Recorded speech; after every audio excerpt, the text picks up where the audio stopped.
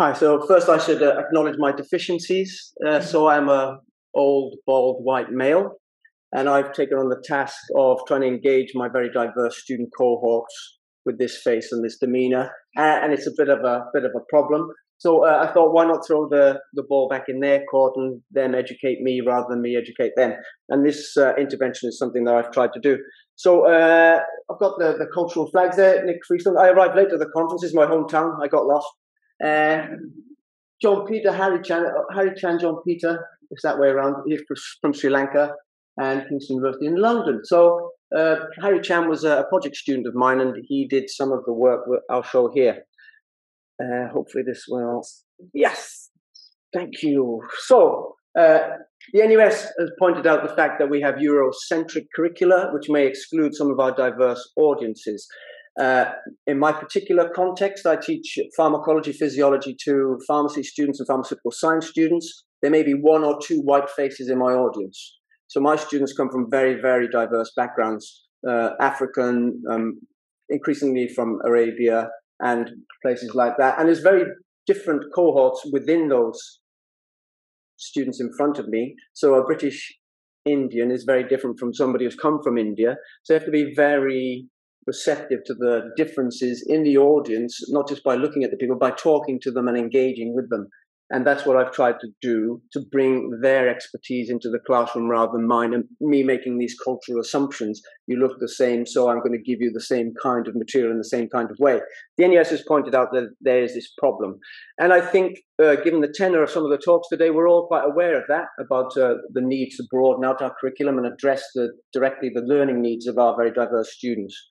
But how do we do that? So I am male, pale, and stale, aren't I? So how am I going to relate to my young people who are fantastically diverse without stepping on toes, right? And making an ass of myself? I'm quite happy to make an ass of myself, as people know, but this is a politically nuanced and contested environment. The government wants us to go away from the diverse curriculum. Apparently, in the last iteration of the government, they weren't going to give money to universities anymore for widening participation or diversifying the curriculum or any of that woke nonsense. But I can't do that with my students. They need this kind of input, and there's no way I'm not going to try and deliver to their needs.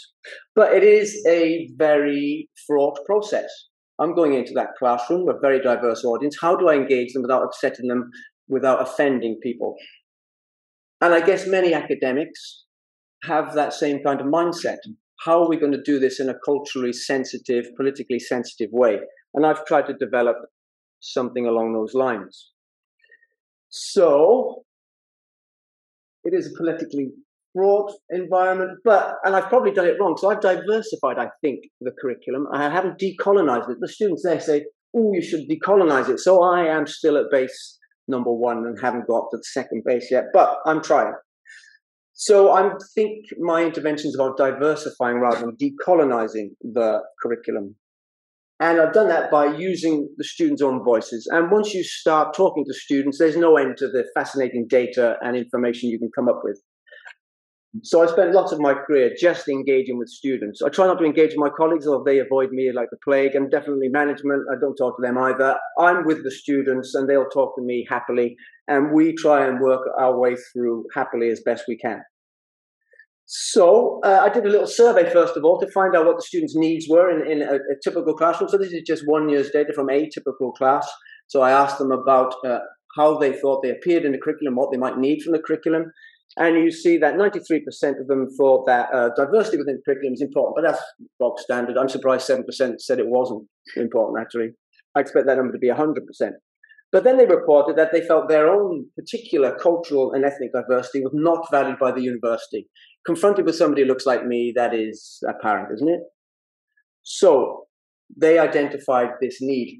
It doesn't help that the way the UK reports its stats says things like Asian, including Chinese. No, they're very different people. So if you look at the UK census data, there's only like 5 or 6 categories. And when I ask my students to self-report how they express themselves culturally and ethnically, I get a diverse rainbow with 100 little segments of a pie with Mauritian, Algerian, Syrian, Iranian, things which don't appear in the census data. So if we don't know who the students are, we'll never be able to address their needs properly. So find out who they are. Iranians, for instance, will kill you if you tell them they're Arabic. Oh, you're from over there. That's Arabia, isn't it? No, we're Iranian. Very, very different people. And it's those kind of elementary errors that somebody like me could make unless you enter into this environment very tentatively and find out from the students what they need. 60% of the students said they didn't see themselves represented in any way in the curriculum. So it's very Eurocentric curriculum, full of white folk, I guess. And 90% of them said then we should do something about it. So I've got the data I need then to do something rather than just sit passively and give my old lectures in the same old way and get the students to do some work. So let's see what they did. So this is something that Harry Chan has done. He's from Sri Lanka. He had the brilliant idea of representing the information in the Sri Lankan flag colors. This is a Sri Lankan scientist. So Harry Chan was a final year project student, and I gave him an infographic case-based study as a project. So marking that involved some negotiation with the project module leader, of course, and they weren't very happy because they wanted to produce it in an RSC paper format. Royal Society of Chemistry. I'm in an old chemistry department. They wear tweed and brogues and have elbow pads and all that kind of thing. I wanted an infographic case-based study, and we got through in the end. And Harry Chan was producing stuff like this, so finding some data about a scientist representing his own face, his own community, which he could bring to the classroom.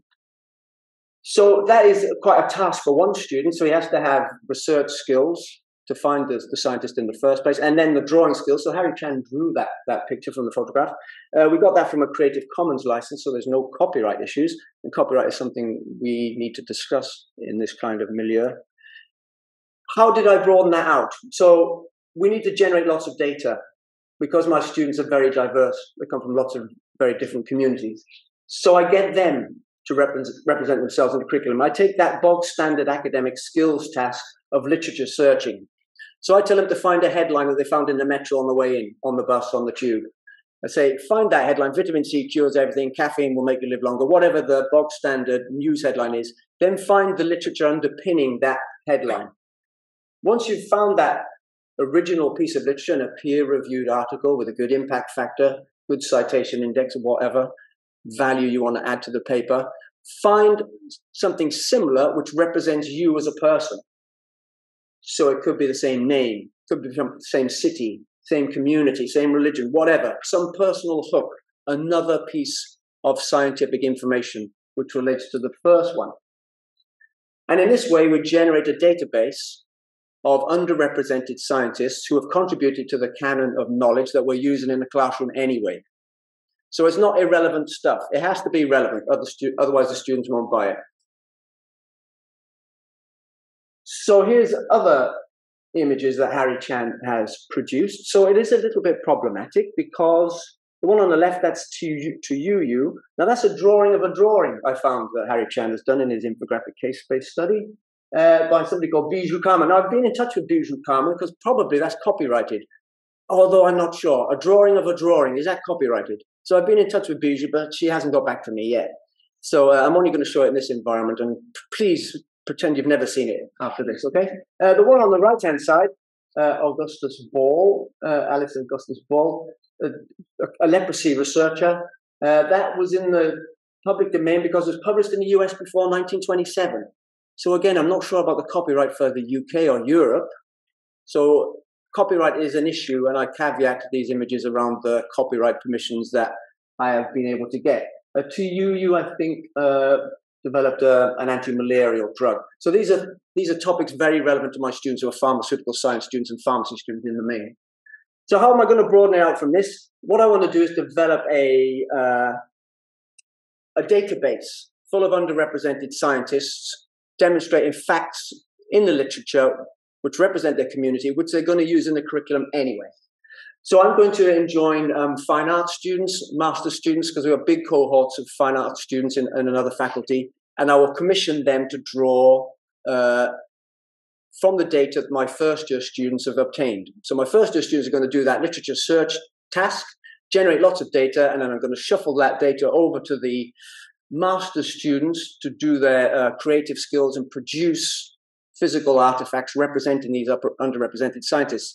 So I can't pretend that this is a very novel idea because I stole it from this physical artifact.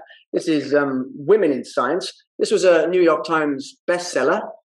And the thing that strikes me about this Women in Science one, is that the imagery is very rudimentary. I don't like any of the cartoons, really. It's not good. I think Harry Chan did a much better job already. So I think my students can produce something better than this New York Times bestseller. Who knows? So it wasn't a novel idea, but it's really engaged the class. And here's some things that the students have said. So from quite far-flung parts of the world, quite obscure parts of the world, I don't know how many St. Lucian students I've ever had, but here's one. And she said this was an excellent way to discover unknown scientists from underrepresented communities to broaden out the curriculum. So this is a first-year student. That's a very perceptive and reflective comment to make, I think. And that's exactly the kind of reflection I want to engender in the classroom. These students need to see themselves in the curriculum because then they'll be much more engaged in their studies. This task excites them. So they're sat at their computers and they're researching. That bog standard literature searching task we always give our students is very enlivened by the fact that I say, you need to find a personal hook for the next piece of information. Find something which relates to you. The second student guy was born and raised in Eritrea. It's rare to find a scientist from Eritrea in the UK university system. It's also a country where any scientific advances are not appreciated worldwide. As a result of this research, it's critical for the development of my knowledge of the science coming from my own community. My own. So that this person is really personally invested in that task. And hopefully, if I do this year on year with enough students in that bog standard academic skills level 4 module and give all that data to these fine arts students, then I'll create a database. It might be a little book. It may be post-it cards, something like this, a physical artifact which we can share across the community. So the British Pharmacological Society gave me some money for this. Hello? Was that? British Pharmacological Society gave me money for this, so it will be freely available to everybody once I've got it up and running, and hopefully we'll be able to share it across the community. I will finish it there. Any questions?